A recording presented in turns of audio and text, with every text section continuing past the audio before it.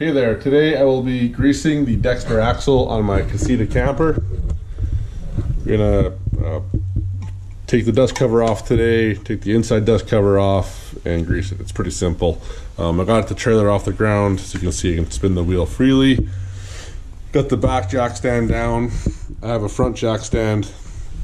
And yeah, I got my tools here, so some paper towel, because I'm wearing some gloves just to help protect from all the grease I'm sure I'm gonna make. Flathead screwdrivers, grease gun, and I'll show you what I'll use this for. Okay, first things first, so it's off the ground on jack stands. I'm going to peel this thing off. So sometimes it's a little tricky. I try to find where the flathead will actually insert fully. Every like centimeter or so, or half an inch, you can get that thing right in. So there's little spots that you'll hit. Does that make sense? Or if you keep moving over, it'll go in and it's easier to pop it out. Easy to break these things, but they're also cheap to replace. Next thing, we take the rubber dust cover out. So you see that you just peel it, full of grease, which is good.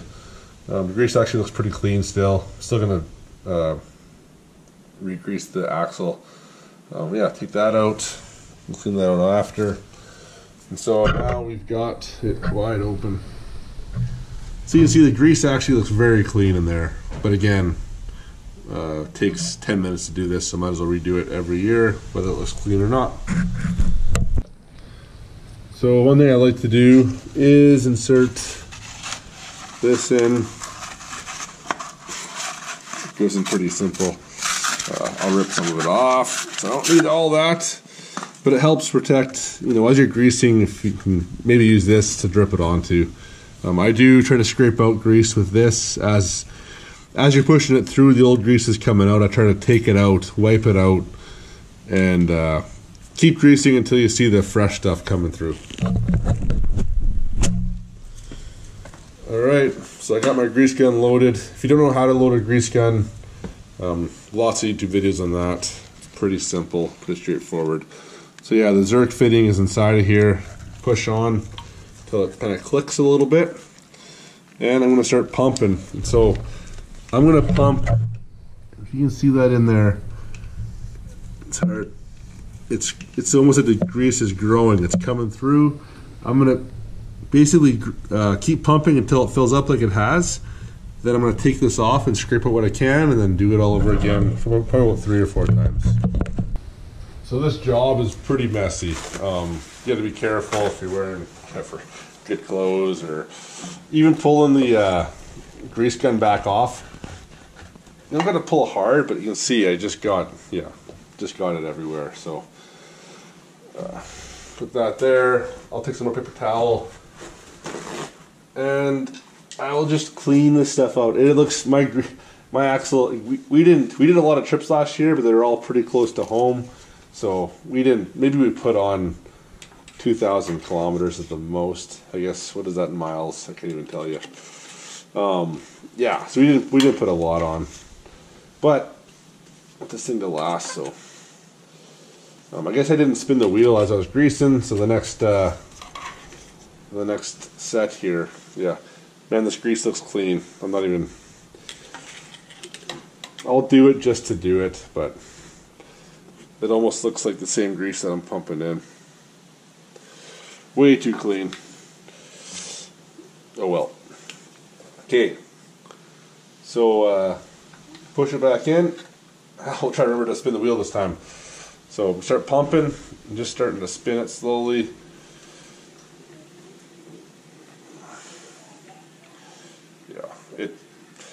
I'm squeezing.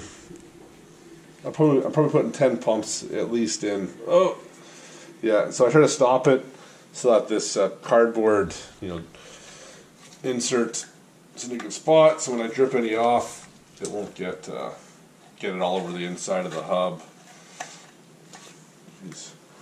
Getting that off sometimes is tricky because it gets greasy. It's hard to pull. Kind of wiggle it. I have busted Zerk fittings off before. Yeah, this is so clean. See, I'll do one more, and I'm going to call it good. It's almost a waste of grease, but again, you want these trailers to last, you want the axle to last, you might as well treat them well for the time it takes and for the $10 of grease.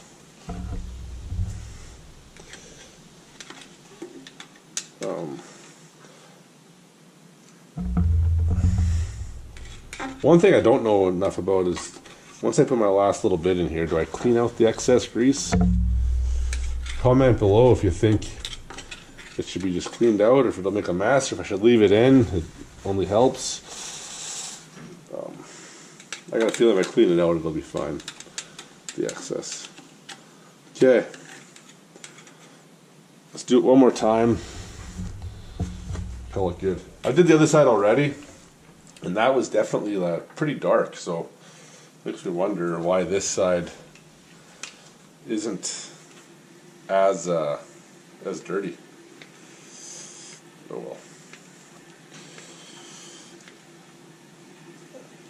Okay, I can see it's coming through again, filled up. It's almost like it's growing, expanding. It's not. Alright. Last one here. I'll keep this one for next year. My bit of grease.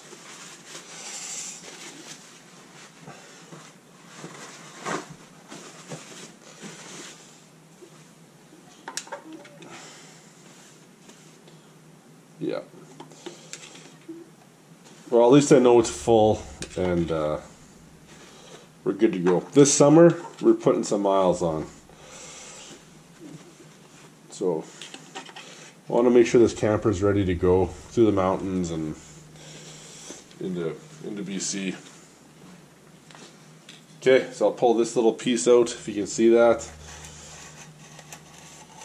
Definitely saves a little bit. I can see there's quite a bit of grease in there still. Wipe it out the best you can. It's nice not to have this stuff dripping, or as you're driving, going all over your rim. So stick that in there and just give it a nice wipe. Probably going to do that 5 times. Another thing that should be done pretty regularly, like I would only do it for me once a year, but I think Dexter recommends a little more than that, is to check your brakes. And these are manually adjusted brakes on these axles. So behind the wheel there's a little hole in the, I don't know what you call that, the other side of the wheel, which you can adjust the brake. And you use a flathead screwdriver to adjust the screw. Okay, I'm happy with that. I'm gonna clean this up a little bit too. The little dust cover. Again, not completely necessary, but